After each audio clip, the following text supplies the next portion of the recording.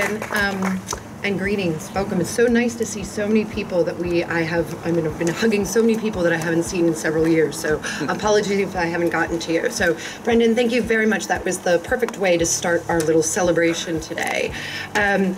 It was your vision nearly 5 years ago that got me motivated about this, not only about taking something that once was a vital part of our Vermont community and of Richmond, but also about the environmental aspect.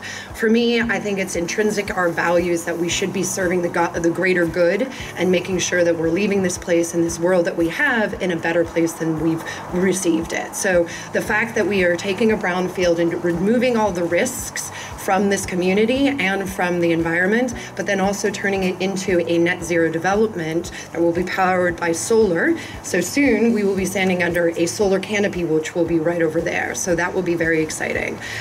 So I'm very grateful for Brendan to bring me part of this journey. I've already introduced myself. I'm Josi Kytle. What I want to do is talk a little bit about why it's so exceptional that we're actually standing here. Because I think it's so easy for us to think about and look at this beautiful new building, this clean soil, no derelict, asbestos-filled building, and forget about how hard it was to get here.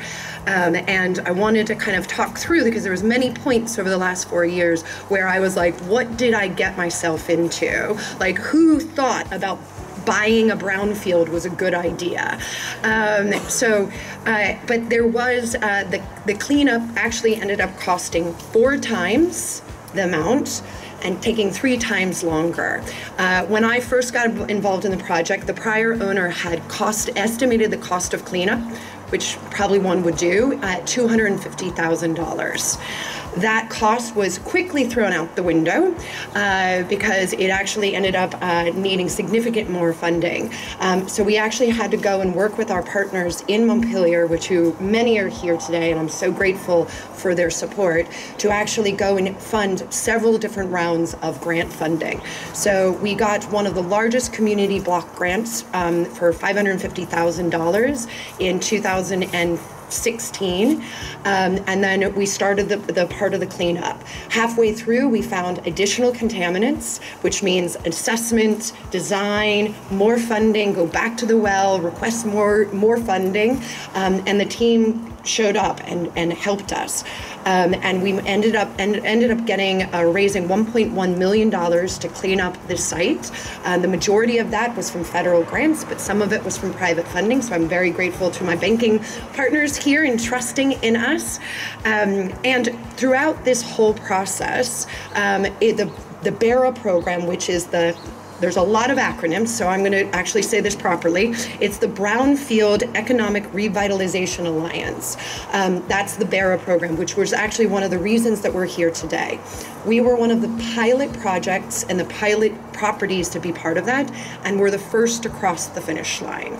And it is a program, it's about trying to create collaboration between both developers, private developers, and state partners and local partners. So we actually partnered with the town of Richmond to get the community block grant. Jeff Urbanik is somewhere in here. I can't see him in the flood of people.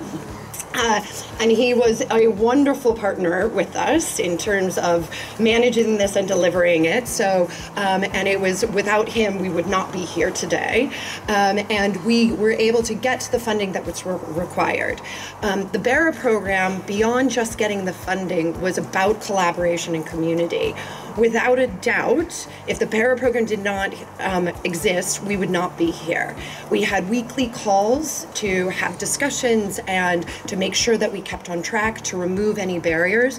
I can't even tell you how many phone calls that I had late nights to Josh Hanford or somebody or Trish saying, I've got an issue, can you help me? Can you remove this barrier? You know, or like, what are we gonna do about this? And it was super collaborative, and we made it happen. And without those types of processes, I don't think we would be here today. Beyond that, sorry, I got my notes. So beyond that, there is the people has been, I have a long list, and I don't want it to be like an Oscars acceptance speech, but I would feel remiss if I didn't actually name a lot of the people who are here today that actually helped us be here. So Jeff, Claire, Josh, Jess, Suzanne, the select board, both past and present, the interim zoning committee, Brendan talked about that. If without that hard work and the dedication and passing that, they wouldn't have incentivized us to come.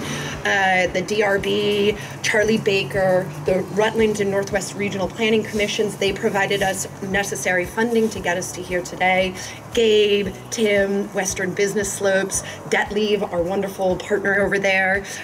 We have at the state, we have Josh, Joan, Brett, Trish, Christy, Kirsten, Patrick, Ann, Claire, Frank, Joe. I'm like literally, seriously. And then we have the people that on a day-to-day people kept me sane. So I have like Miranda from Cathedral Stairs, Todd, Kurt, Chris Nordell, who I see back there is our lawyer. How many times I've called you and being like, you know, too much probably. Our funding partners, Will and Marie, our financial partners, Biggs and Jack, and then our wonderful crew. And then, of course, my family and friends. They've dealt with a lot of my crazy and made sure that we stayed on track. But then really the thanks and reason we're here is to Brendan. I mean, he is, you know, thank you for trusting in me, and with zero development experience and zero brownfield experience, the fact that we actually pulled this off is pretty amazing. And, you know, I think we've done good. So I'm proud of the work that we've done.